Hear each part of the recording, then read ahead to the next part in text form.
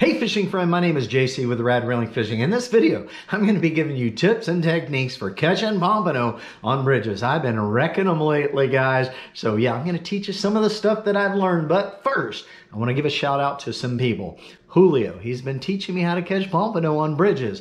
I'll put a link to his Instagram in the description area. Bush from the Fish On channel YouTube, he's been teaching me how to catch pompano on bridges. I'll put a link to his channel as well. All right, guys, let's get on with it. Gear. I like using a 4,000 size spinning reel, 15-pound test braid, 20-pound test monofilament leader. You can increase the leader size if you'd like to. Bush was fishing with 30-pound test the other day. I have a 6'6" medium Shakespeare excursion graphite rod. I get these at Walmart. Look at that handle, super lightweight, $20 for these rod. I like using graphite rods, guys, because you can really feel the bite, especially when the wind's blowing hard. You're trying to keep a jig and a teaser on the bottom for catching these pompano. You can feel the slightest little bite from these pompano. Now, here's something about when you're using a graphite rod up on the bridge. If you get a giant pompano, Julio helped me out with this the other day. I caught a huge pompano. He was hanging down in the water. I'm like, Julio, I've got a graphite rod. This thing is going to snap if I bring him up. Julio said, point the rod straight down, tighten down your drag, and reel the fish up. And when you get him to the point of when you can swing him up on the bridge, don't high stick. Do not grab your graphite rod up here. You will snap that rod. Use the handle, guys. One hand here, and swing that pompano up on the bridge when you're using a graphite rod. And hopefully you're not going to snap it, unless you catch an absolute monster. Okay, let's go over the jig and the teaser real quick. I'm specifically talking about fishing with jigs and teasers today. I'll put a link up here to a video that I made about different ways that you can rig jig and teasers for pompano fishing. But wacky jig, banana jig, silly jig, and you combine it with this little guy right here. Okay, I use different weights of jigs, 3/8 ounce, ½ ounce, 3/4, and 1 ounce. Those are the size jigs that I keep on hand, and I fish different weight jigs depending on how fast the current's moving and how hard the wind is blowing. It's important to keep the jig and the teaser down on the bottom. That's where this pompano are feeding. When it's not on the bottom, guys, you catch ladyfish, blue runners, Spanish mackerel, jacks. You catch all those fish that are in that mid to the top area of the water column. Yeah, you want that jig to stay down on the bottom. So you need to have some different weights. For jigs, guys, I like yellow and white. I like the chartreuse green and white, pink and white. Yeah, those are the main colors that I like to use for pompano with the jig. And then for the teaser, I like pink, I like yellow, and I like the bright chartreuse. And sometimes I fish with a white teaser as well if I have them. But you basically just keep mixing things up until you figure out, you know, what it is that the pompano want to hit. Now, the other day I actually was using an orange teaser, and I caught a couple of pompano using an orange teaser. So there's a little different color I'm experimenting with right now. So it's springtime right now, and these pompano are full of roe, which means they are in the spawning mode. Just like sheep's head, just like snook, these pompano are in the major inlets that are connecting the Gulf of Mexico to the intercoastal waterway. They are there to spawn, and they're all along the beaches as well because they're migrating from south to north. They're following water temperature, 60 to 70 degrees apparently seems to be the magic numbers for pompano. But anyway, they are migrating through, and they are very thick in the inlets. Now, I'm not the guy that gives exact locations, but in general, guys, find yourself bridges and piers, find shorelines where you can fish for pompano in the major inlets. That's where they're at right now. Find a city, Southwest Florida, all the way to North Florida, and find a bridge, find a major inlet, and go jig for pompano there. That's where they're going to be. I don't need to tell you exactly where to go, right? Me and Bush were up on the bridge the other day, and he said, JC, you know, this is the area where the pompano like to hang out, is in here. This is where I catch them. We fished and fished and fished there. We weren't catching them. And so Bush decided to start moving around. And I learned this years ago with pompano, you have to keep moving around until you find them. Well, he found them. And I haven't posted the video, but he said something like, catching them, everybody can catch. Finding them is tough. Yeah. Took us, well, how many hours today to find a long time. Like 3-4 hours. Yeah, we were jigging in an area where Bush is like, this is where we catch them. we weren't catching them several hours, and then Bush moved down a good ways, and bam, we got on the Pompano. So you have to keep moving around until you find the Pompano. So whether you're bouncing around to bridges and passes and piers, you want to try different tides and different times of the day when they're feeding.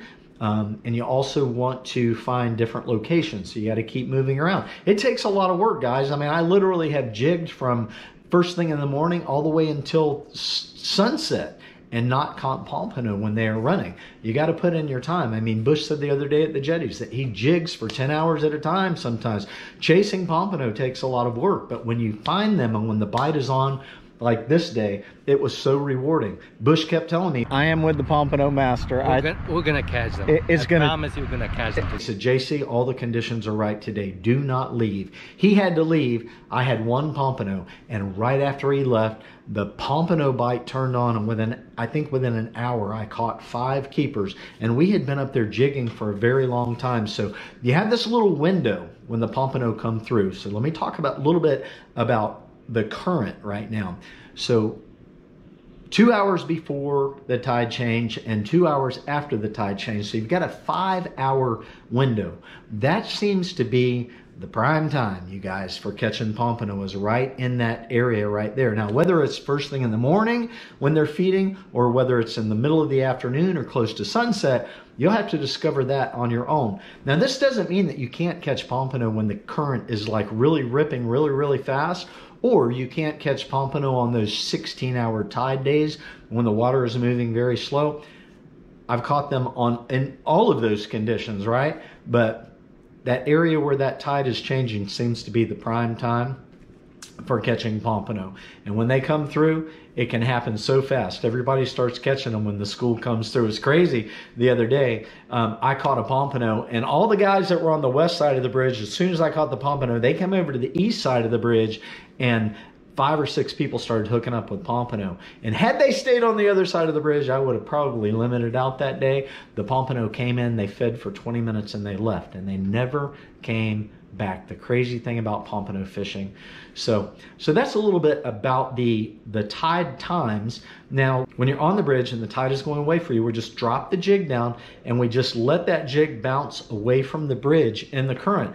And those pompano might be anywhere from the bridge to way out there. I mean, Bush told me just let that thing bounce way out there, JC. There's pompano all out there because when the current is moving, you've got little eddy areas that are swirling and moving around, and there might be little clear pockets of water out there where the pompano are hanging out. And yeah, so you let that thing just go out there a pretty good ways. Just keep feeding line out. Make sure that you're keeping it on the bottom.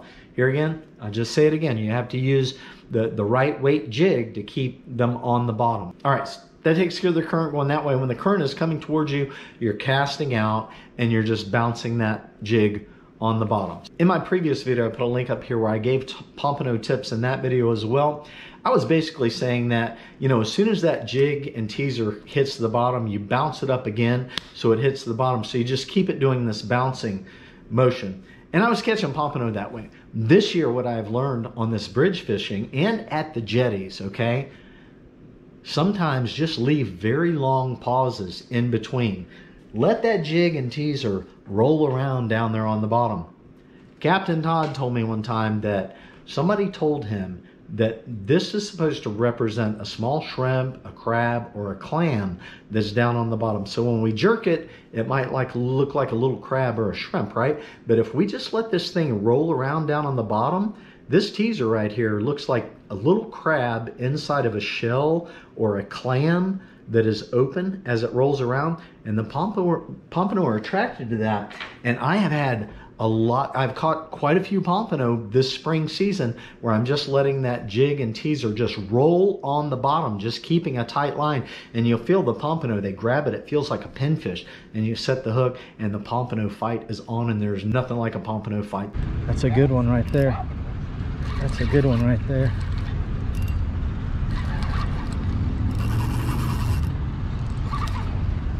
That is a good one.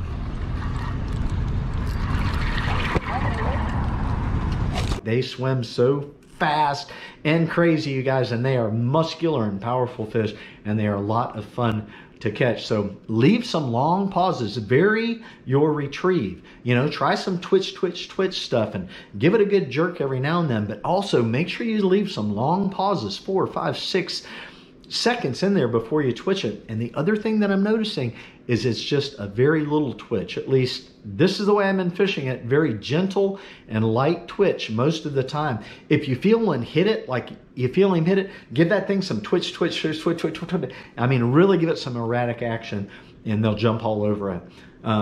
But yeah, it's just a gentle kind of a twitch.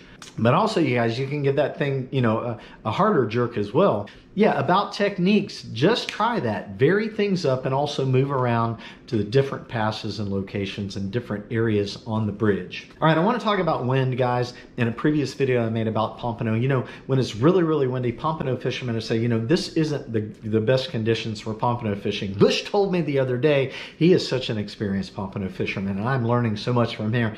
He said this time of year when they are migrating through, they come through thick, and he said water clarity is not as important as different times of the year. So even in some little bit of cloudy, sandy water, you're going to be catching Pompano because of the migration, because they're spawning. They're in the inlets, guys. They are thick in these inlets right now.